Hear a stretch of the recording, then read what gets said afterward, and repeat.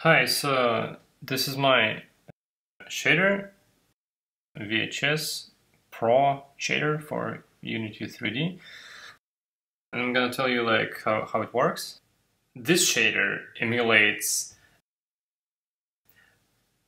all the different things which are happening in analog signal and cathode ray tube screen and VHS tape. Basically emulates all the small things. And the most important thing, which gives this kind of retro look, is bleeding of a screen. That the actual ray, when it goes on the screen keeps glowing a bit after ray is gone, and like you can see this kind of bleeding. I can just make it a bit more like. But apart from that, there are a lot of other things which are happening in the signal. Okay, so I'm gonna go through all the small sections and show how they work. So the most important one is the bleeding. Like you can emulate this like cathode ray tube screen bleeding. Okay, the next one is vertical resolution. You can go 240 or less lines, and it will quantize the height of the screen. I can show you just less, that you can see like that it's much smaller. It's actually can go 240 as it was like real VHS or whatever you want, like or stick to full screen. And the next one is CRT cathode tube mode. There are different kind of bleeding, like this one or this one, which could be a bit slower. Yeah, and you can also adjust it.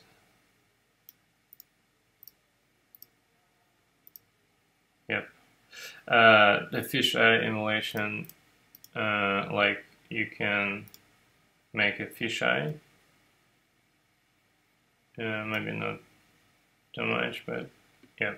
There is also a vignette, but yeah, it's not super fancy. It's like kind of pulsating, and you can do more or less depending on if you do like some spy cam screen or something.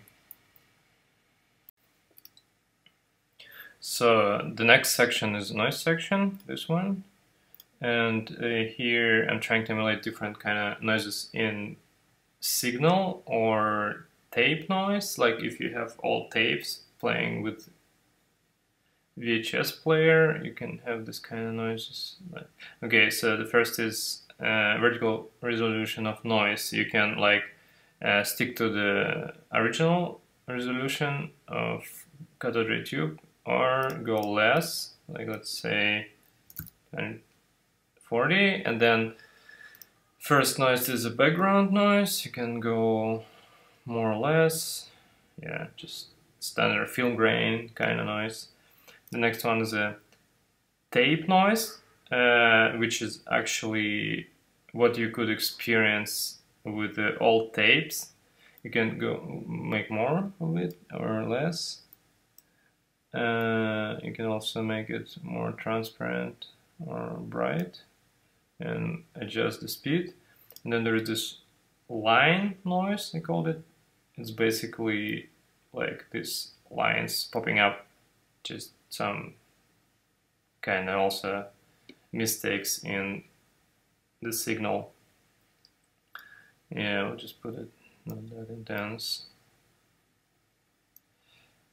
Yep, next one is a jitter section.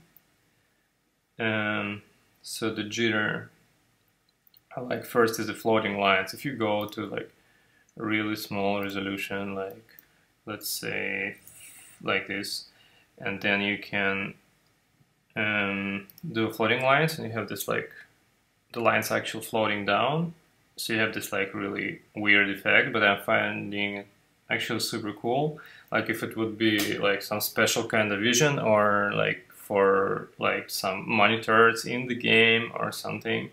Like yeah, so I just left it and you can use it. Like you can actually also show the scan lines in between the lines, like it's black lines, and yeah, they work the best on a low resolution. And then next comes the stretch noise, which emulates this like kind of stretching lines, like yeah, going up and down. Like you could find it also on old kind of tapes if you have like some bad tape. If yeah, like this, it actually looks better. It also works quite cool on a big resolution, like in a full screen or something. Looks cool. Yeah, the next one is a jitter. Okay, I'll try to turn it off. This stuff to show the jitter. Okay, jitter. There are two kinds of jitter. One I called horizontal, which just shakes kind of the screen a bit. So if you have like a static picture, it's still doesn't look static. It's kind of adding this like hum into signal or something. And the next one is another one jitter, like called vertical jitter, which also adding a bit of like color shifting, and we go to high resolution to be more noticeable. But basically the idea is if you have a static like picture, then it makes this like really strange signal hum, like emulates the real like analog signal, like analog video signal. So the next one is the twitch horizontal. The thing is like, so sometimes it will kind of twitch this image like this, like up and down, like if you would have a bug in your like signal.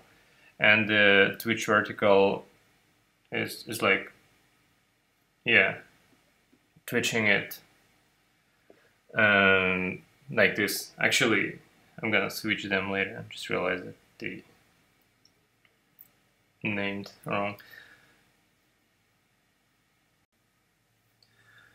So, and the last section called signal tweak. I can show what it does. Like basically, when the signal goes in the analog signal goes, it's not saved in RGB. It's saved in YIQ, the special values. And I made this section that you can actually tweak or adjust the signal a bit, like, and because it actually makes it like really funny, like you can add like really funny coloring to your signal. It's in a kind of VHS way. So like for example this one, like I can make it desaturated and then or like adjust the color. It looks kind of weird, but the funny thing, I was finding a lot of this kind of effects in old 80s movies when they were actually playing with the analog signal also. So it actually looks, I mean, for me it gives a feeling of some old TV screens and VHS, like, because I used to watch all this old movies and stuff. Yeah. Well, the last thing I want to show is like you can actually use the movie texture like to put effect. I don't know, you can like come up with a really like funny and unique effects. Actually, I don't know, like I've been working for this for almost a year, and I like just put everything together, and just that you can play around with this. And